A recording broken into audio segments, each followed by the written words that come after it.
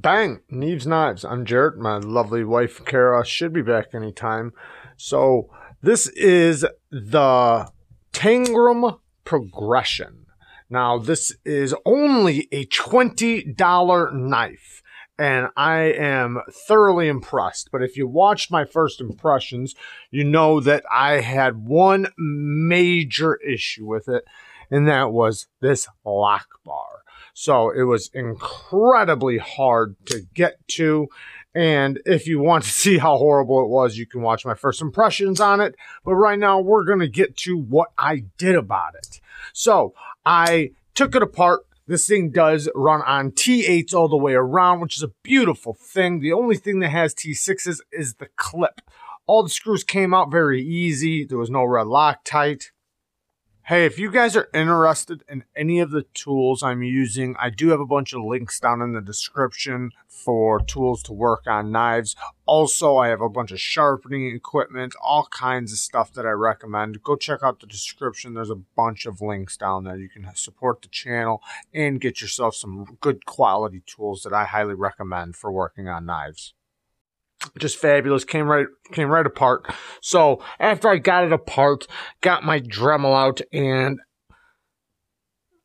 I used my diamond bit at first, which the Dremel I was using only runs at one speed. I have my big Dremel, which I could set to whatever speed I want.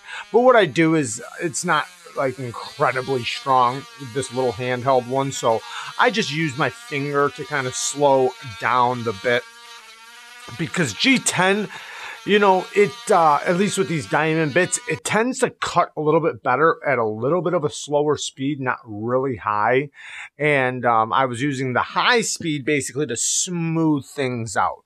And it went really good. And then I finished it off with some sandpaper. I think it was 300 grit sandpaper. Anyways, I smoothed it out with the sandpaper, and it looks white at first when you first start cutting into it, but once you rinse it off, it goes back to black just fine. So after that, the one other little small issue I had was the flipper tab was slick. And even though the action was still pretty decent on it, I figured this is a good opportunity to add some jimping. So turned it around, or took the blade and went to the flipper tab, and I took my cutting bit. It's just a cutting wheel you would use to cut, whatever, screws or whatever you want to cut. It's a cutting bit. And I cut in some jimping onto the flipper tab, which, I'm so happy I did. It just... Sometimes when you have a flipper tab that's slick, it just improves it so much to add some texture. So, now, after doing all that, I have sharpened it. I did not record the sharpening, but I will say I sharpened it up on a 300 grit diamond and then a 600 grit. And this knife took one of the best edges I've felt. I know a lot of it has to do with how thin it is behind the edge. So let's get to what it looks like now. First, I just want to say this thing's about 8 thousandths behind the edge, right at behind the edge. It goes to 10 thousandths, a little bit higher, but this thing is so thin, it will absolutely cut paper towel with no problem. If you don't know, paper towel is very hard to cut cleanly. I mean, this thing is an absolute razor. The steel on it is an Akuto. So Akuto is basically like a 440C. And man, this thing is so sharp. I mean, it is scary sharp. And so yeah, I'm very happy with the way the edge came out. It's kind of weird, or not weird, I guess, but the 600 grit almost looks like a 1200 grit finish on the edge. We'll look at that in 1 second, but first let's look at the lock bar axis. So I cut this side, not this side. This side already had plenty of room, as you can see. But when they make it to where this is higher than the lock bar, you can't get your finger in there to push it. It's like my finger's just, I don't know, just too big to push it, and I'm hitting a wall. So it's like I'm trying to get to this, but I'm hitting this because it's up higher, if that makes sense. So this is what I cut down, was right here. Came out, looks really good. And now it is so much better. This thing does have a late detent, but now the jimping came out very nice. I could have did it a little more professional and cleaner, but it definitely looks fine. No issues with it. And this is, you know, this is a $20 knife. So this is, you know, a user. This is that kind of knife. A knife that, you know, you have no problems with changing and modding and doing things to make better. So now the action is, I mean, the action was already okay, but now that it has jimping, I mean, the flipper tab just feels so much better. You can still push button it, obviously, but the light switch on it, because before it was just so slick. Like it doesn't have a strong detent, so it wasn't like that. The detent was so strong that it just, you know, my finger would just slip off of it. But it's just, it was so slick. I wanted a little bit of texture. Very happy with it. And now, since the lock bar is the way it is, with a nice, good cutout, it's nice. And in the hand, I do not feel the lock bar right here at all. So it still feels very comfortable in the hand. Now the next thing, I didn't record it, and because it wasn't a big deal at all. The clip, surprisingly, for how grippy this texture is, this the pocket clip doesn't work that bad. It really doesn't.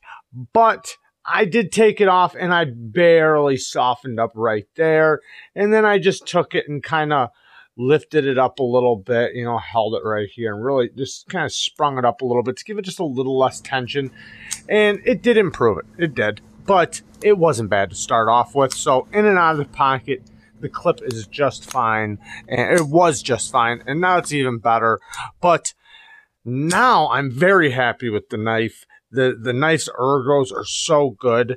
Like I said, the deep hollow grind on this thing, one, it doesn't have that thick of a blade stock. I'm not sure exactly what it is. You can check if you want to look it up.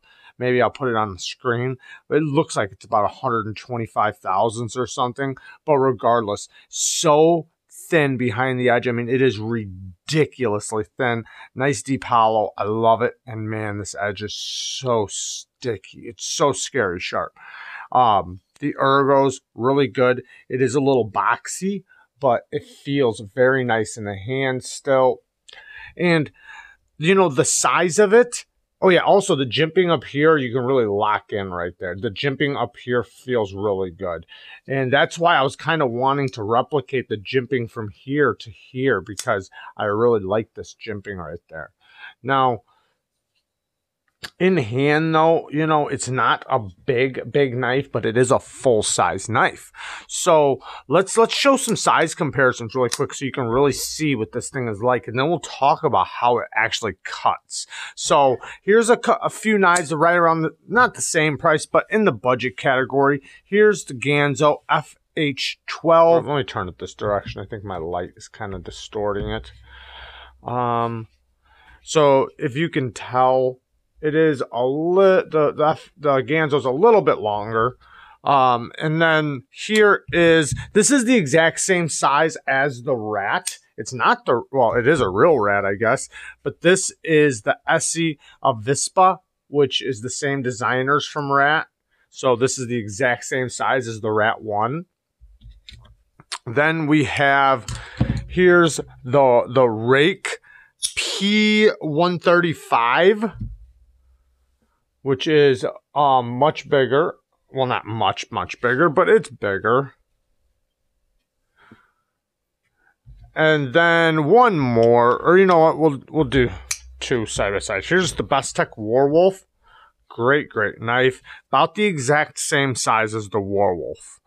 And then here is the Sencut Actium, and the Actium is barely longer. Barely, but just a tiny bit. So if you know those knives, you know right around the size of this knife, but it's got a slim profile. So let's talk about cutting with it, because man, it cuts really good. Cutting with it, it just blazes through stuff. I mean, it is a cutting machine. And now that I can easily open and close it, I'm very happy with the way it turned out. So cutting through stuff, you know, you have the straight back profile. So having that straight back design, that neutral grip, you know, all the pressure goes all the way across your palm, which, you know, that's what I like. I want all the pressure to be distributed across my palm. I don't want to be pushed in one little tiny area in my hand to where I don't have a lot of leverage. In this case, you have a good amount of leverage. Now, you can also use this little back portion right here against your palm. So you kind of lock in like that. And, you know, really do some belly push cuts, I guess. You could do that. It just slices so good. Then the utility cuts, it does have a very, very acute tip. So doing utility cuts, I mean, it works so good for all of it. And, you know, it has a little bit of belly.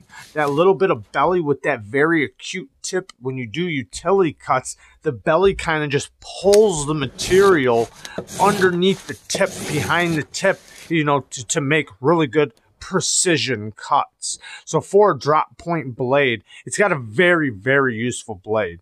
You know, the look of it really reminds me of the Les George designs, and it kind of reminds me of a couple different designs from different, you know, designers, but Les George really pops out. I like that new Spartan Les George knife. Anyways, yeah. So I'm very happy with the action now. Love the way it cuts. The way it carries is pretty decent. I would, if I had it opened back up and if I was going to do anything else, I would add a tiny bit of jimping onto the lock bar. And I only say that because my hands get dry sometimes from work and stuff like that. So my hands are a little slick. It's not even the knife's fault. This is more me. So because I have zero issues unlocking it, but I just feel like I would like the texture of the lock bar a little bit more. You know, I have no issue unlocking it, but I just feel like I think I would like the texture a little bit better if it had a little bit of like a scuffiness to it. So that's one thing I would like to do. Also, another thing, I wouldn't mind stone washing the liners. The liners are very shiny, and I think that would improve it too, and it would make it look a little bit more expensive. This jimping in some of these areas, you can feel it if you lock in, but it doesn't bother you in your hands at all, but it does have it all over the place. So, good to lock you in. Some bad things now. Well, it does have a 4-way reversible pocket clip, so it is left-handed, tip up, tip down, any way you like it. It does have weight relief all the way through and through. It is riding on steel, brass cased steel bearings. So steel bearings encased in brass. So when I took it apart, the bearings were flipped. Like, that's what I thought that was weird. So the normal way I know bearings face, they were facing the opposite way. At least one was. The other one I'm not sure of because it fell out before I could really see how it was positioned. So, but whatever. I put them back the way that I know bearings go in. I mean, maybe I'm wrong about this one. But, so, you know, that could, I guess, be considered a negative. Obviously, I didn't like that there was no lock bar access, so that's going to be a bad thing. The detent is a little light, and I did hear from not a lot of people. I did hear from a couple people that theirs had horrible action. The action just sucked. This one has good action. And, I mean, without the jimping I put in, it has good action aside from that lock bar. But now that I put that jimping on there, it just makes it even better. But I do think the detent could be just a little stronger because you can see I can fail it super easily. But I can also open it, you know, no matter what, as long as I mean to, you know. If I mean to fail it, I can fail it. If I mean to open it, I can open it. So, another bad thing is, you know, like this rough texture. you know, in and out of the pocket. Eventually, even though the clip does work pretty good, eventually it is going to chew your pockets up a little bit. That's why scuffing up underneath there is going to improve it, and then relieving a little bit of the tension so it's not so tight will massively help. Because, you know, it's not even, it's just this, you know, keep grinding your pants across that. I don't care how good the clip is, it's gonna, you know, do some damage. So you just take one little area, the spot where the clip hits, and just soften it up right there. You can't even tell I did it. So a lot of times when people do that, they make like a whole path right there. I just did that one section, and it seems to be fine now.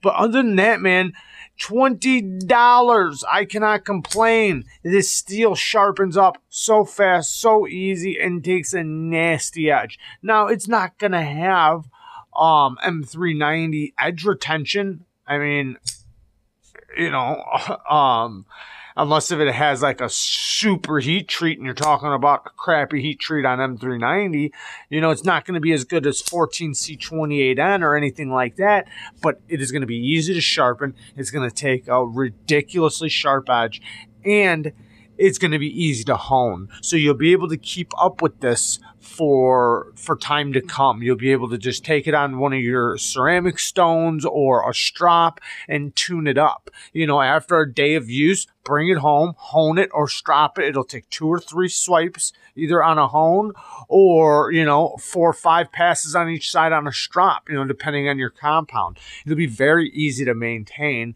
and yeah, you can keep up with it just as good as just about any other steel. So all in all, I think it's a winner. I really do. Now, you're probably saying like, well, yeah, you put $100 worth of work into it. And yeah, you could argue that. I would say, no, I put about $35 worth of work into it. That, in my opinion. So, arguably 40. Okay, let's say $40. If I put $40 in work into this, that makes it a $60 knife. Is it worth $60? No, not in today's market. I do not think so. But I will say this.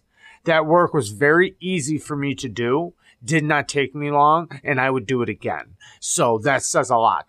And finding grinds like this, you don't see them like this. You really don't. You do not see grinds that that just cut this good and this thin, this deep, and such a great blade shape. And then the choil, if you look at the choil, now eventually in the future when I put a new choil, it's going to be just fine, nice and easy. I can use a diamond rod, you know, like one of those little diamond file rods. I could just use one of those. It'd be so easy. Or a Dremel. Even easier. I mean, I like it. I think it's awesome. I think it's a good knife. And, you know, now, is it going to be something I carry and use? Well, maybe not like day to day or anything like that, but I will definitely cut stuff up with it. I'll definitely use it as a work knife around the house. I'll definitely cut carpet, cut cardboard, cut whatever, because I don't care. Do you know what I mean? This is a knife that's disposable. It's a disposable knife to me. I can easily just tear the crap out of it and not care. And also, if I run into somebody that needs a great knife, here, you know, I can give them a great knife. And now that I've tuned it up, it's a good knife for them. And they know what it's like now to use a good knife. I'm not saying it's Civivi quality, especially not the ones with the hollow grinds. But, all right, guys, this video's been going on way too long. I love all you guys. Peace.